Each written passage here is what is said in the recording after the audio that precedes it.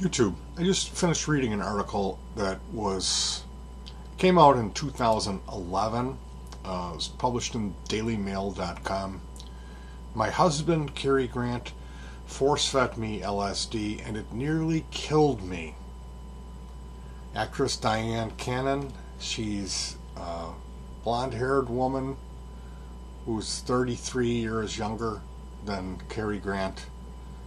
He takes her in and shows her that he's this successful elderly Hollywood statesman who's arrived. He has a mansion and all the greatest trappings at his mansion, and going to parties with Alfred Hitchcock, and he's an enthusiast of LSD. And he's set in his mind, Cary Grant, I guess this thing was, his dad was a womanizer and drank. Like when they say that somebody's an alcoholic and they're a womanizer, that doesn't mean that they had a couple beers every day. That means that they were drinking hard liquor and that they were cheating on their spouse. So there's a big difference between someone who has a couple beers or a few drinks, and it may even drink every day. And I'm not making excuses for alcoholics. I'm saying there's all kinds of alcoholics. The much more popular alcoholic in society is not consuming hard liquor and drinking to pass out every day. There's all kinds of people who use alcohol in small quantities, and the people that are juicers, the real alcoholics, give everyone else who uses a small amount of alcohol a bad name. Because whereas with a person who has under a dozen drinks a day, let's say you have 4 to 6 drinks a day, okay, the times in your life where alcohol did something that affected others around you on a significant level are going to be a handful of small occurrences that happened when you lost control and drank way too much. Whereas the person who's drinking that much every day, those occurrences are much more often. And it's just much deeper and much more painful for everyone around them. I'm not excusing alcoholism. I'm not saying that that's good and anyone should do that. But there are certain people that have certain things wrong with them, and that alcohol for them is their answer. In Cary Grant's case, his dad was a juicer and locked the mom in an insane asylum and told his son that your mother died, that she went away for a ski vacation and that she died. 20 years later, he finds out that she's alive. He's the successful, like, multimillionaire rich actor guy, and his mom is in some insane asylum in some other country. So according to Cary Grant, he had issues committing to women, and he was a borderline homosexual. I'm guessing he was bi, that there was a guy who considered himself like that he was in love with Cary Grant, some other guy. So Diane Cannon comes into this picture, and they have this relationship where Cary Grant had been married twice before. He didn't want to marry this woman because he said that once we get married, it's going to choke the life out of the relationship. So here, he's this older guy who's been through down this road, and this Diane Cannon woman is young. And he's saying, you need to take LSD, because he saw her as being flawed and being young. And he thought that this could accelerate to bring her up to this level where he was at. And she fought it. She gave in a couple of times and took it, and it was a bad experience. She said that elephants came marching in singing in German.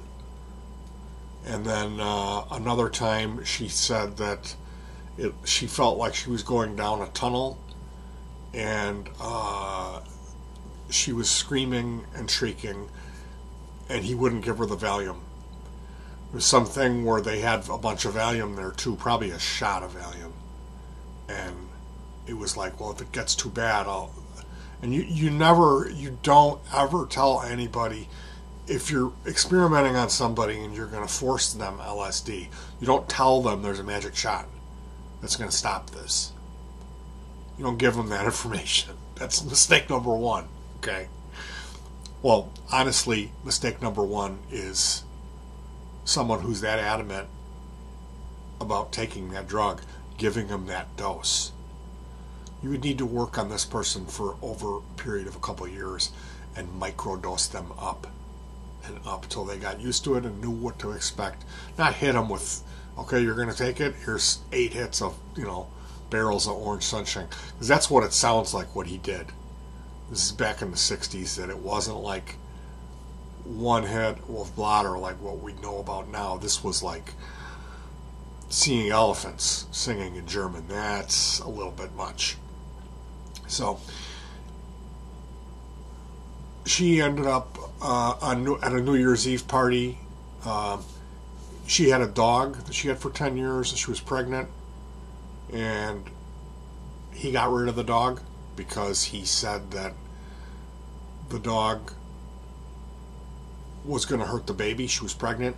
And really what it was, I'm sure she sat there and petted the dog and then glared at him. Women use animals, they'll put affection on the animal when they're telling the man to go fuck himself. And the man it's his house.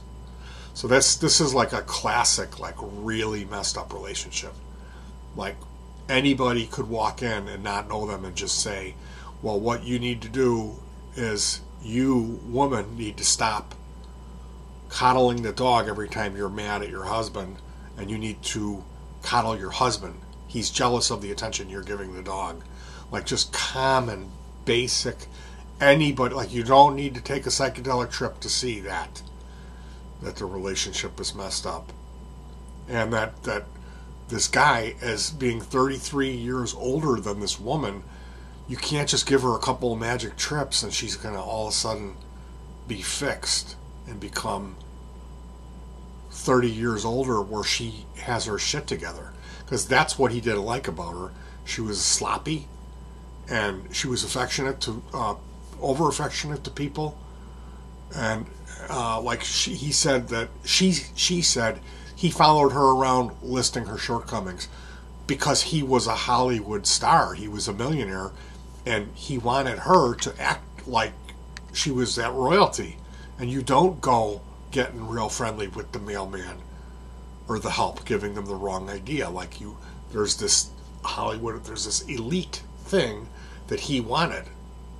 So, I mean, he was just an idiot for thinking, I can psychedelicize her and she can age 30 years and become a mature woman who parks her car straight and dots her T's and crosses her I's.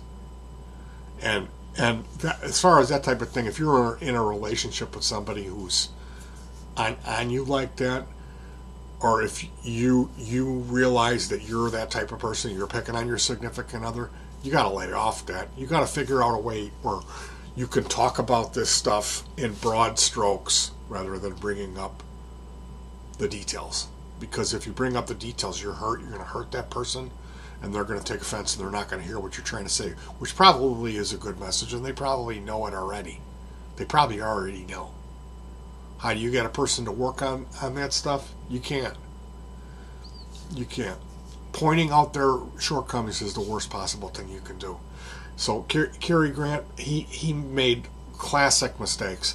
And Diane Cannon, what were you doing with a guy 33 years older than you? I mean, did you think that was going to work out? You didn't think you were going to get pregnant? You were going to have to tell this guy, I'm leaving on New Year's Eve. You kissed him on the cheek and ran out of his life, and then he divorced you, and because he took the dog away. The dog was like, really? The dog? Like, you got a kid inside of you, and the kid's gonna need its dad. Like, so this is like unbelievably messed up Hollywood story, and it's got the LSD all running through it. You can look it up on the Daily Mail. My husband, Cary Grant force-fed LSD, and it nearly killed me. And then she comes out telling At the end of it, she says the doctors that she saw told her, "You're lucky to be alive," because he gave her LSD, and she believed in it. She's saying this to the Daily Mail, which I've got news for you, and I'm not advocating anyone ever force anyone any drug, but no one has ever died from LSD. Okay, they gave an elephant. You can, but I don't believe he would give his wife like 1 million doses of it. He would have given his wife probably, I would say, in what's like nowadays a hit of blotter, probably 2 or 4 of those. It's probably what he did, judging from the fact that she saw the elephants come in the room, and if they needed to use the Valium, it wasn't 1 or 2 hits. It was probably 3 or 4, and it wasn't 8. Okay, because I know I've seen people take 8 hits of acid, and they can't even function. They can't even talk. Once you go past 4, when you start peaking, it gets really intense. It gets hairy. So as we move through time, we see, it's like in the early times, like, I don't know, when did it first come around? The 20s and 30s? The 40s and 50s mushrooms? The 40s and 50s, maybe the late 40s, early 50s, psychedelic mushrooms first started coming around, and then they were up by like 55. They were like worldwide known, maybe 57, and everyone, the cat was out of the bag then, and they were all over the world. And then LSD comes around 1936. Let's look it up. Either way, this stuff doesn't go back to the beginning of time. They invented LSD in,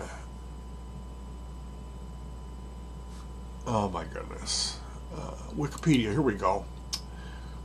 I think it was 1936. Last 12 hours. Oh boy, I'm going to have to remake this video, aren't I?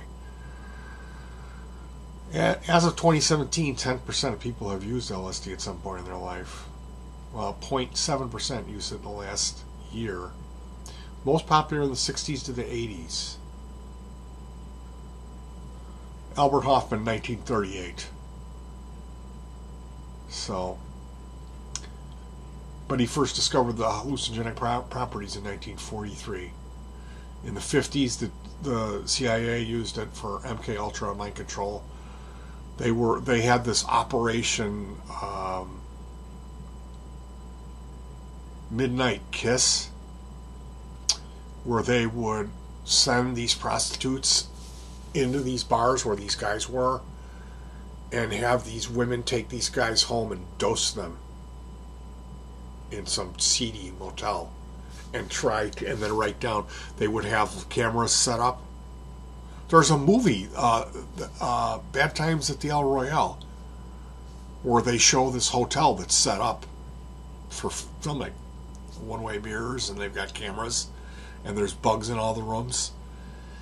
And so this is, it sounds crazy, but this stuff is all true.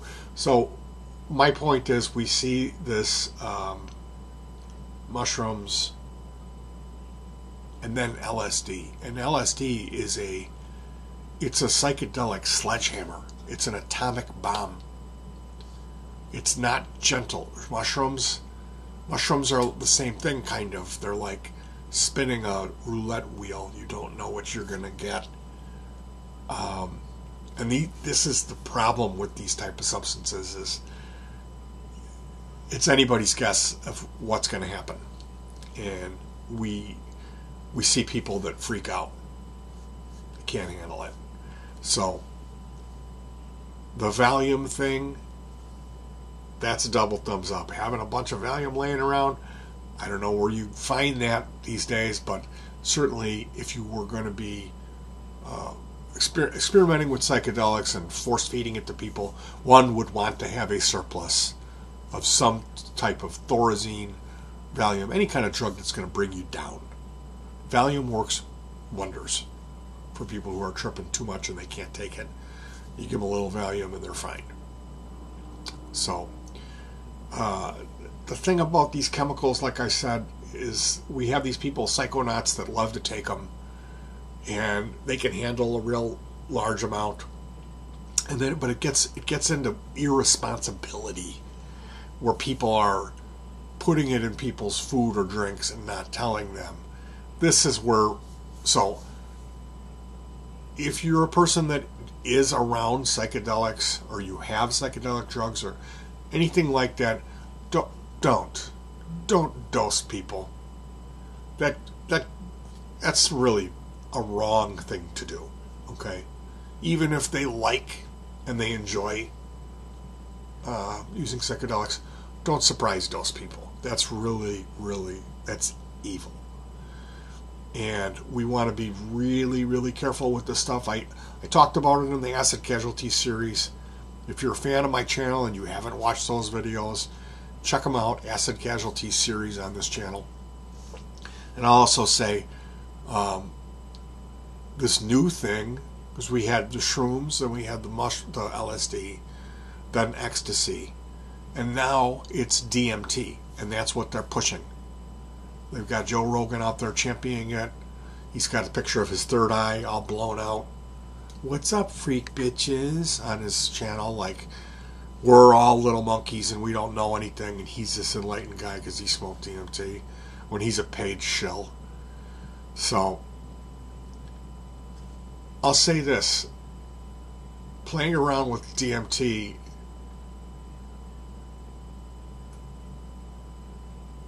I don't know how, I don't know if I can, like, advocate that. I think people are spinning that same wheel by smoking the stuff till they pass out and not knowing what's going to happen to them. And 1 out of every 1,000 or however many of these people that do that, one of them, something really, really bad happens when they go under that spell. And you're just not hearing about it. You can hear, you can read about it. You can read about these people that go into an emptiness where there's nothing around, and it seems like it lasts for 1,000,000 years, and then they come back. I mean, you think that's not going to change you? That's not going to affect you? 1,000,000 years in the void? It sounds crazy, but that's what some of these people are saying. There's horrible, horrible stuff happening when you're not meeting a white, glowing body of light that makes love to every cell in your organism. You're meeting nothing, and you're in a cell of nothing for millions of years. So, reading about people doing this stuff, and then on the other hand, you have people that will infuse the DMT on some smoking herbs like Damiania leaf or mullein leaf, and then they're smoking it like one would smoke a pipe, and limiting their intake, where instead of a rock of pure DMT and smoking that rock of pure DMT would make like 1/8 ounce of this. So you're taking a small amount of the DMT, almost like smoking pot, and you're just getting a little bit of the effects of it. That would be something I would advocate as far as fixing your emotional problems, your dream life, healing your soul, all that stuff that the psychedelic stuff does, but in a safe way. Micro-dosing LSD or mushrooms is something that I would advocate. So anyway, that's my psychedelic talk about Cary Grant. I don't want to make this video unbelievably long. I will say, as far as all of that stuff goes, it's like I can't recommend anyone go through those experiences. You pay a price. You're not the same person when you come back from that. And you got to really, really be smart and careful. And I mean, when you play with fire, you get burned. And this stuff is an atomic bomb. It is a sledgehammer. So, microdosing, taking a tiny amount and experimenting with that, small amounts, never doing one full hit,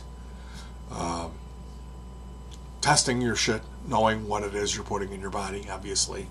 I would say ultimately extract your own, do your own chemistry and make your own DMT, and then infuse that on mullein or whatever you're smoking herb of choice, not marijuana. It's a very jealous thing. It doesn't want to get into your soul and find something else is in there, because then you'll pay the price for that. But microdose, that type of stuff is going to help you with your addiction issues, whether it's gambling, pornography, or alcoholism, or drugs. These are wonderful tools, but we got to use them right. And my cautionary tale lends to this recipe, which is kind of playing around with it. You know, just a little tap upside the head rather than that sledgehammer. Anyway, thank you for joining me. Story time. Cary Grant force-fed me LSD, and it nearly killed me. Poor Diane Cannon. I don't think she was that good looking, to tell you the truth. All right, you guys. See ya.